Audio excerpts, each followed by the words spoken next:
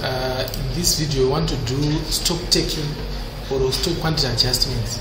So make sure that the one that you are dealing with is ticked here. So you can come here under inventory, then you go to operations, then you go to stock adjustments or inventory adjustments, then you click on create. So I click on create there, and then under locations here you enter the warehouse that you are doing transaction from.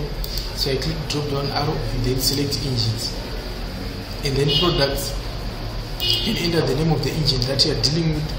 So let me say I'm going to select that one, and then you click on start inventory. So the moment you click on start inventory, it comes to this. You go on count it. Maybe you want to put it to 0, you can put it to 0. So in this case I'm not going to put it. After that you click on validate inventory. Automatically the figure that you've put here will be the new figure. So that's it.